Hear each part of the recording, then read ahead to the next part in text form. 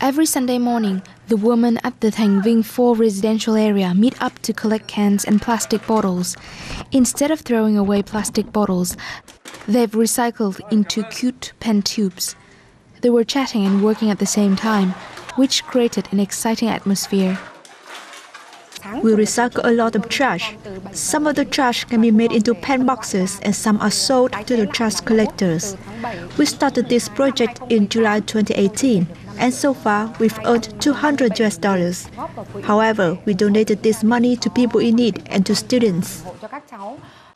The women here encourage each other to reduce the amount of plastic waste they use in their daily activities. They bring their own bags when they do the groceries and refuse to use plastic bags.